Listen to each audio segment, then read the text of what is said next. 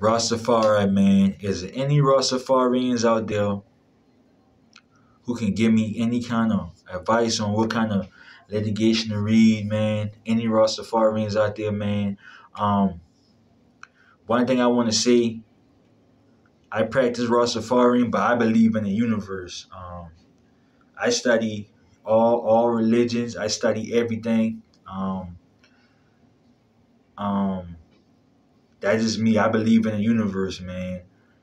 I believe in the universe. That's what I believe in. I'm saying this on camera. I believe in the universe. I study Rastafarian because somebody invited me to study it, and I took a hold to the teachings. But I study um,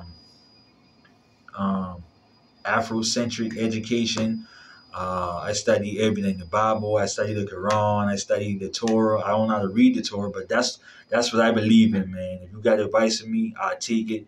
But I just feel like I need to start reaching out to the Rasta community a little bit more and learning more about that community, learning more about the community that I'm studying. And but if anybody else got some advice to give me, that's cool. I'm cool with that too, man. Rastafarians, y'all reach out to me. Comment down below. Even if y'all see this years from now, man, I'm gonna always be on my YouTube channel. So even if y'all see this years from now, man, get at me, follow me to the streets, and let's see what's going on.